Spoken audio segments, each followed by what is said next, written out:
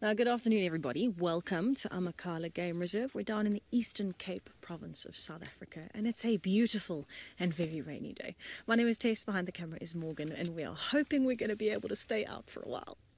Please. It's already starting to rain again, but we're going to push through for as long as we can so that we can enjoy all of the different animals that the Eastern Cape has to offer. In this little mixed group of antelope, where we've started our afternoon in the clearings, we've got a mix of blesbok and red hartebeest. And it looks like they're enjoying each other's company as they lay down and have a little bit of a rest. The sun is just starting to peek through behind us, which is very confusing because there's rain in front of us. It's coming from behind those blesbok and hartebeest. And zebra. Oh, what, the zebras?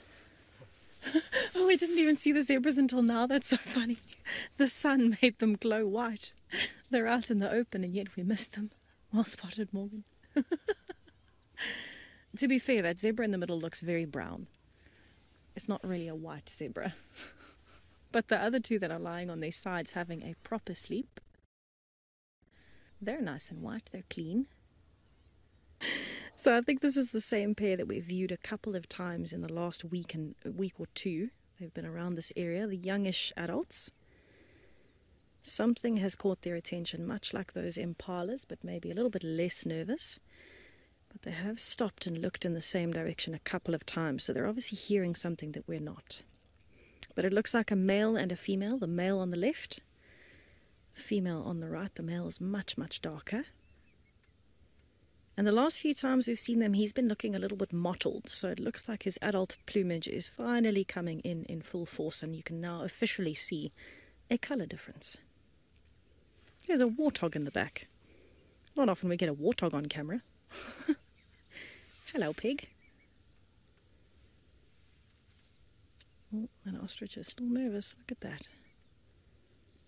Big stretch. I was about to say he might poop. There we go. Quite a large quantity of excrement produced by an ostrich.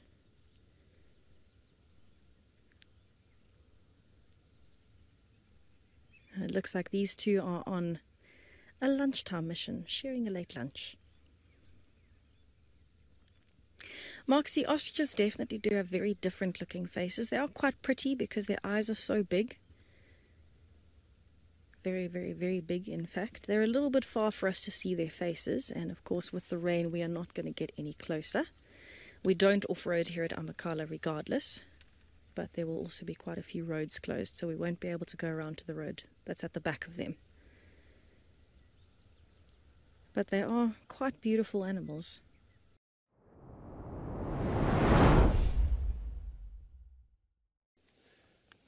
So our luck has turned, and after 9 long years for me, here's Ezelweni, right on the northern bank at Leopard Dam. I am buzzing with excitement.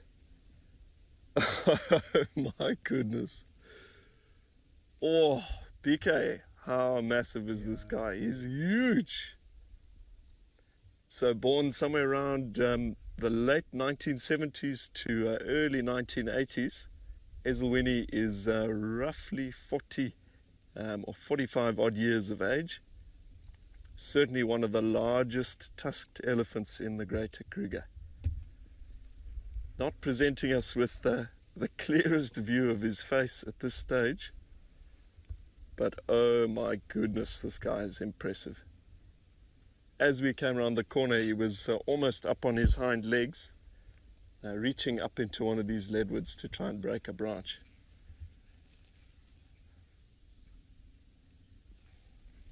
Chase, definitely awesome stuff. I've waited so long to see this guy. So long. Yeah, I'm very pleased to see that he's done so well, and I can't believe it, those tusks have grown since I last saw him. He is massive. So in the absolute prime of his life and completely surrounded by askaris, these younger males just hoping to take some life lessons from this immense bull. Certainly, Mandy. He's a big, impressive gentleman. Sure. Yeah, and he's maturing like fine wine.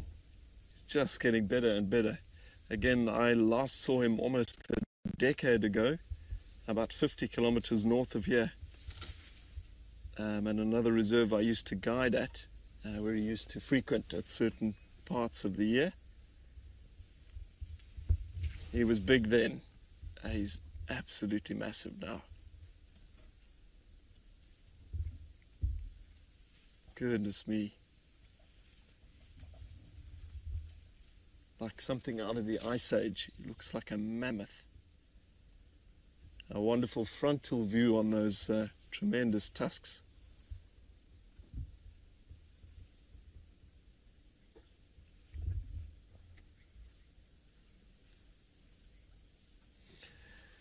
Lawrence, not necessarily.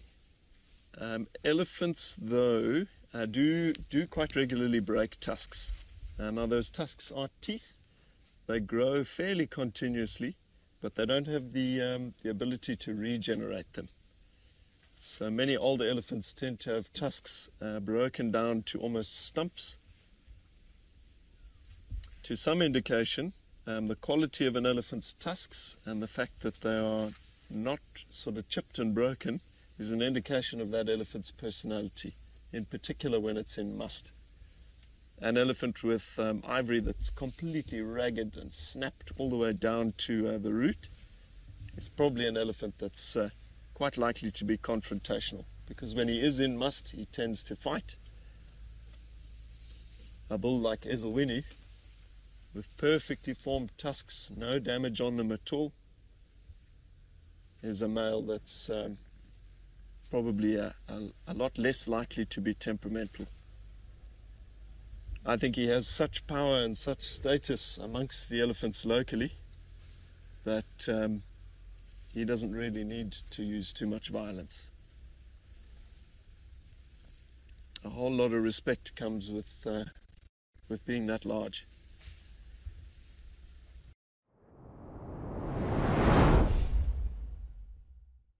The sun is starting to set, so there's this beautiful, beautiful golden light. I see elephants on the other side of me, guinea fowl on one side, and cheetah in front of me. This cheetah is now looking over at the elephants. The elephants are kind of out of our direct view. If they come closer, you will know about it, though. But also to let you know, because the sun is setting and we have 3 cubs here, we won't view them after dark. So I'll close the sighting in a little bit. Hi, RPA, thank you very much. You say hooray for me? Hooray indeed, because today has been the most amazing day. Most amazing day.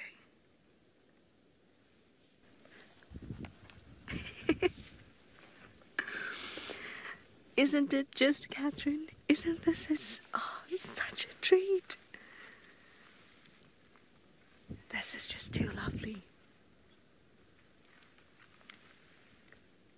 What more could I ask for?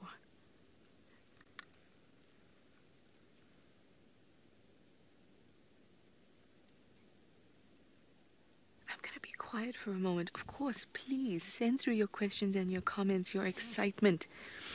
Because I am so excited that I'm completely scattered.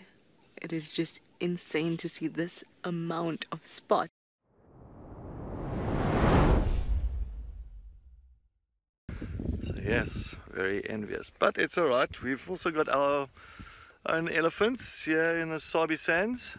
As you can see, we've got a nice herd of elephants that's just come down for a good old afternoon drink. There's a female, looks like they're just taking a little bit of time off here now. You can see they're not too much in a rush after having some more water. But of course, this is now exactly the time where The matriarch, of course, is usually the oldest, the most experienced female here in the herd, and she will decide, okay, well, where to go and when to go.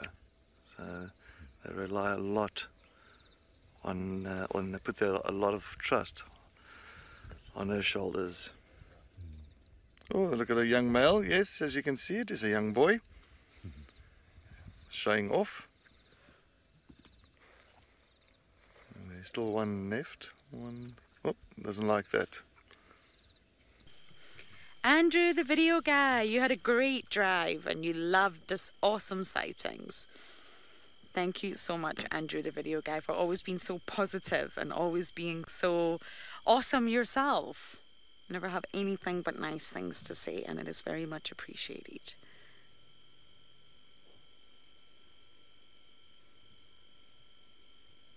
I'm excited to see what tomorrow has in store. I always get excited about the sunrise. Way more than I do the sunset.